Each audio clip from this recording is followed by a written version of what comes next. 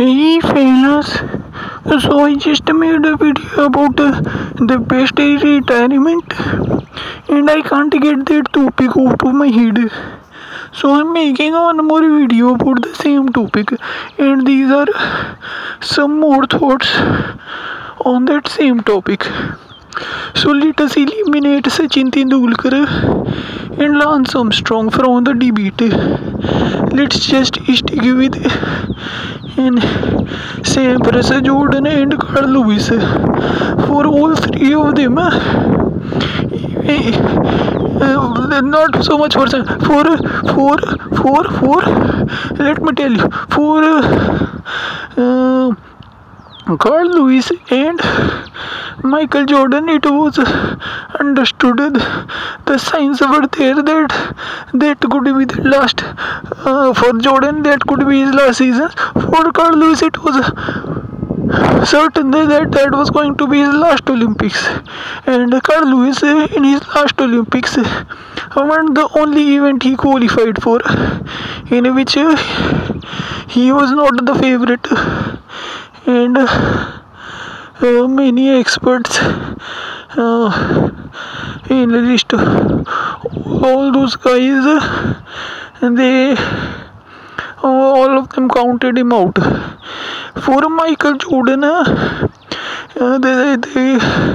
signs were there because that was his last year, and then many other players on that great Bulls team were on their last contract. Also, Scottie Pippen was he's part of the championships, and he was also on his last contract. Rodman was going out, so even though Bulls were still the favorites, they had some challengers like Reggie Miller and Pacers. They gave him good fight, but Jordan pulled his team through, and then in the final series, they won very convincingly against Jazz. So now I'm thinking about it. Jordan's last championship, he was still the favorite. His team was still the favorite. He was still the best player, and he went out on top. Carl Lewis went out on top, but he was not at the top of his game. Jordan was still very close to the top of his game. I don't think there was a better player in NBA then, in 1998. Okay, and now Sam Press, I did not realize, but he was dropping really fast. Not really fast, but he was going down the rankings every month.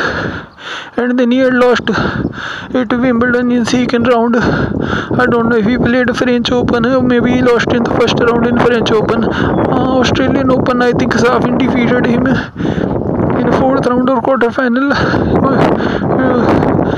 So Sam Press was on his way down, but there was no real sign to say that, to indicate that this was going to be his last Grand Slam or his final year on the tour.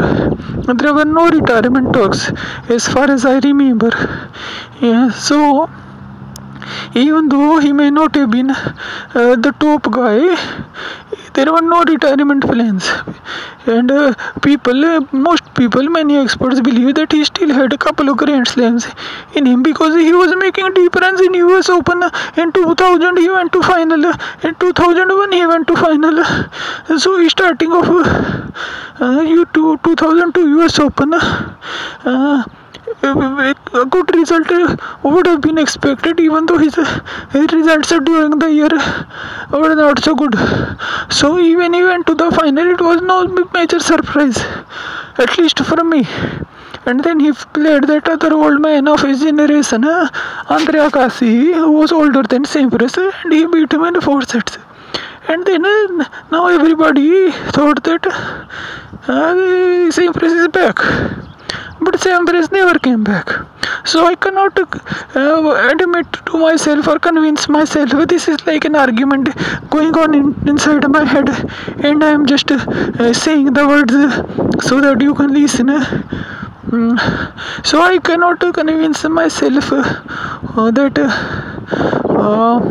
already admitted that Sampras had the best, like like the best retirement or best ending to his career. It was not the end of his career at that time.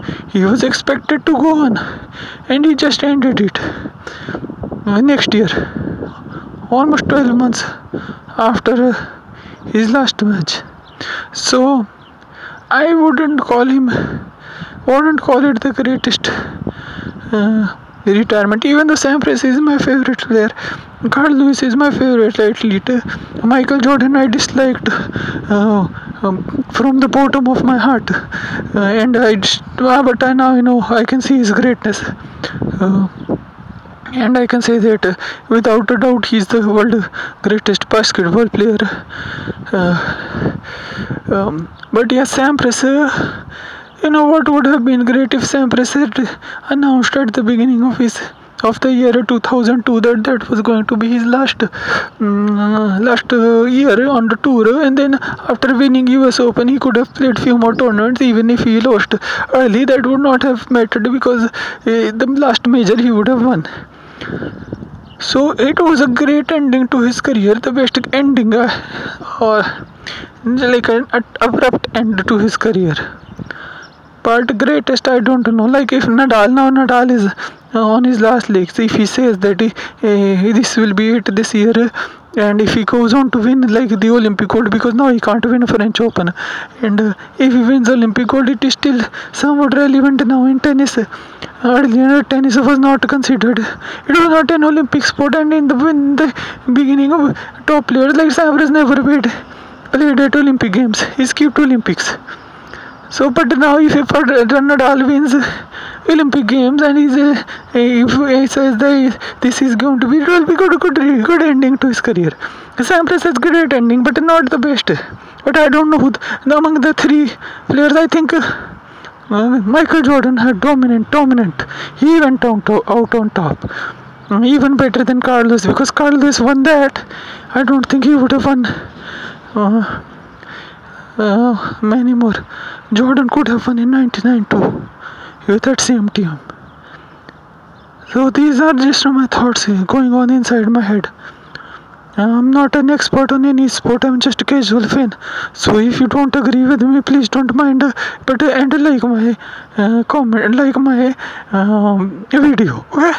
All right then. So I will try to stop thinking about this now and make a different video next time.